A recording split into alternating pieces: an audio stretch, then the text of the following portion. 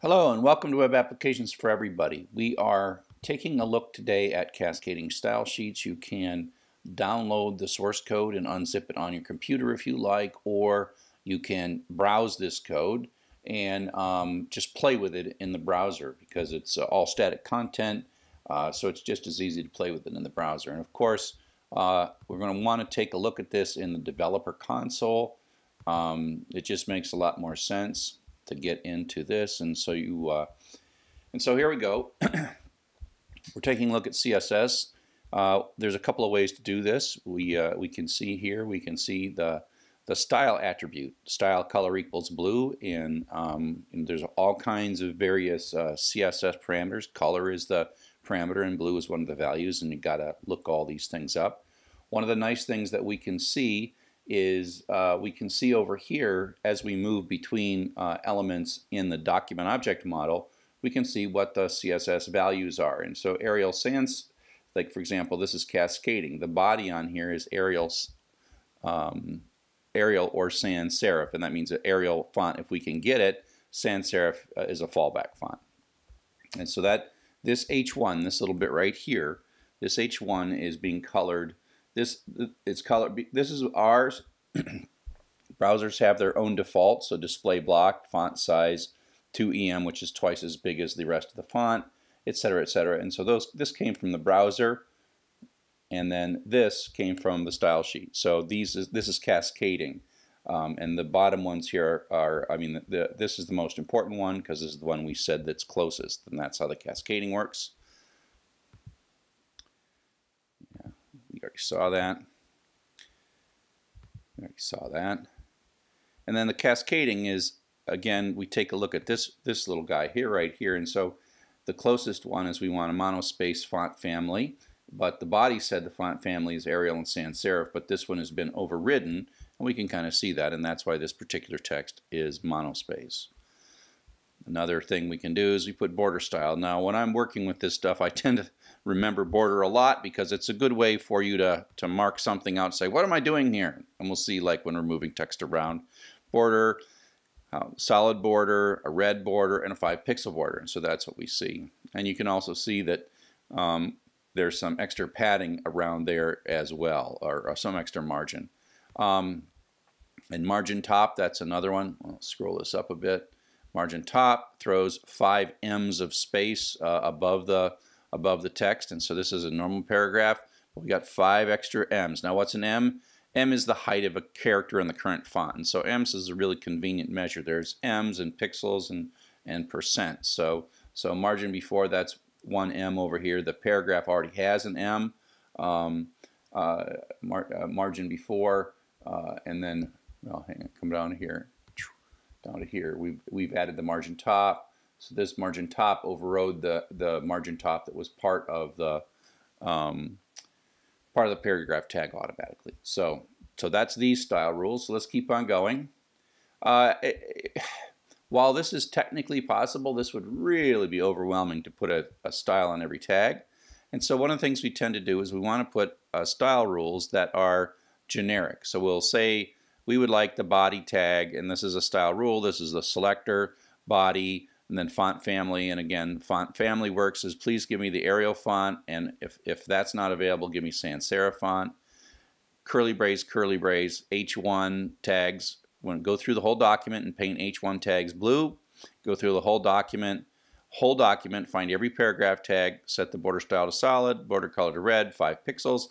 So you see that every paragraph, and we're going to change our anchor tags to have green and have no text decoration because they're defaulted to have underscore, and we're going to make the background color light gray. Why? Just so we see it, so you can see that particular thing up there. And then if you look down into the text here, we have paragraph tags and an anchor tag, and no style equals down here. So what we've done, ignore that little part there, that's what puts this little thing in the corner, so that's not what we're talking about. we put no style tags whatsoever, and we put all the style tags up here. But now we've also done something that all the paragraphs have to have the same style, which sometimes is what you want, and sometimes it's not what you want. Now what happens again now, if you have multiple pages, as we have here, it gets a little tiresome to put this text in every page, and so what's really common instead, so now we have the same basic rough paragraph stuff here, nothing in here, we have a pre-tag, of course, we have a paragraph tag, there's no style equals on these things, but up in the head we have one line right here that basically says, let's take a look at this style sheet.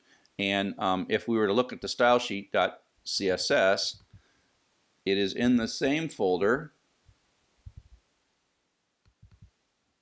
rules.css. It's in the same folder as that HTML file, and it's exactly the stuff we had there. It's just a set of selectors and then a select of key values we want, color blue, border style, border color, etc., etc., etc. And so it really is the same as what we showed before, except now that we have to put this into every file, and you'll see we'll put this now from now on in every one that I'm looking at. And so, but now our problem is that we've done something with this to do all the headers, right? All H1s, all paragraphs, but we need better ways to mark text. And so, and so we have these tags, and these tags that we use just to put handles on. In the old days, like this paragraph tag has this border. See that has the margin up there. I mean, it has the border, but it has this 1em margin. That's that space that you're seeing that makes paragraphs look good. I mean, it's not a bad thing. And so if you look at that, we have all these colors. We've got the strong tag. By default, the thing uses a serif font. I don't like that. So let's get down to here, and this. Well, let's just look at it here. The span tag, inspect element, right there. Okay.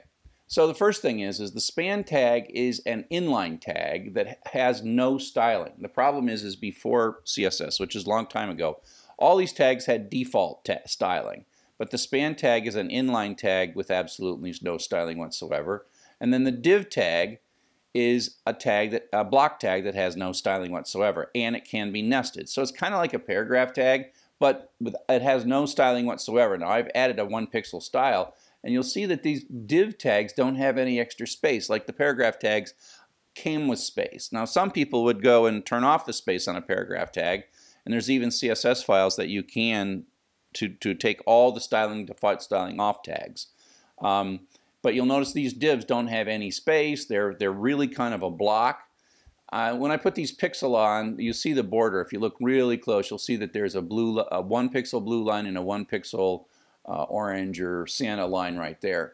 But the divs can be nested, and they don't themselves start. So you'll notice that here they don't start with any kind of formatting that comes from the browser, whereas if we look at paragraphs, there is formatting that comes from the browser. And so the div tag and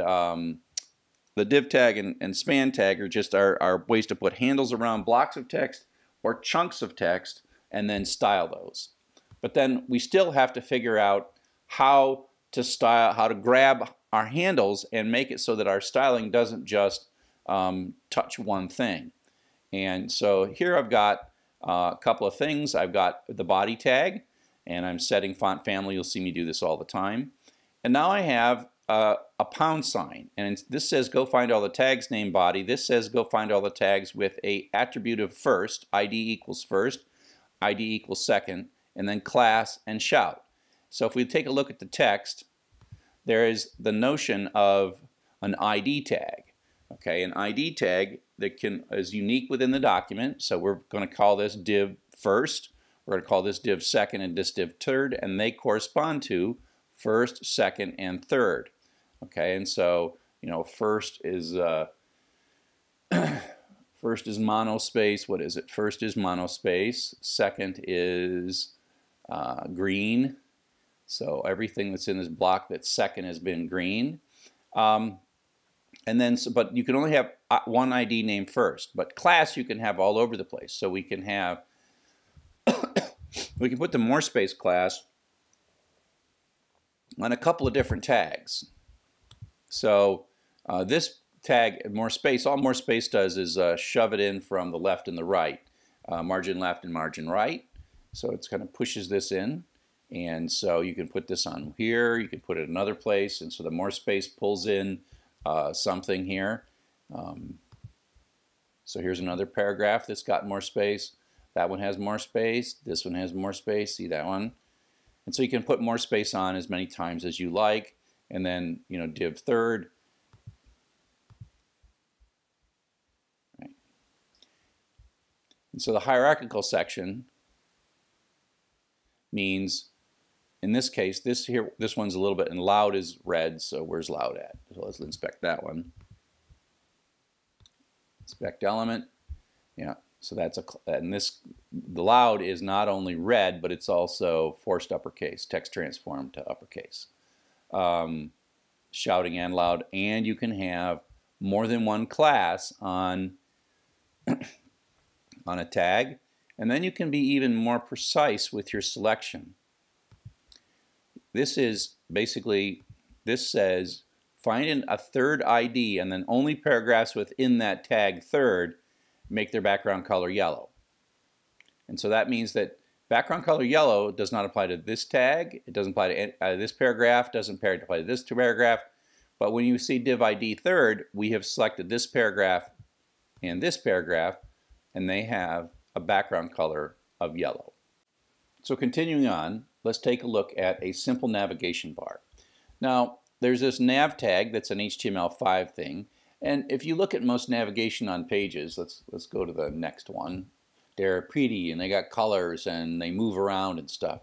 But what we want to be careful when we build our HTML for these kinds of things to make them very, very simple. And so what I've got is a navigation is usually, we describe it, we use a nav tag, which is a block tag that says, hey, this is our navigation, useful for screen readers, etc. And then we're going to say we're going to have a list of two links, and so that's what we're doing: unsigned list, unordered list, and a list element that's just no paragraph here, just an include, just a anchor tag, and we're going to put a class equals back and class equals forward, so we can style these two things differently in the future. And so this is what this looks like with no CSS whatsoever.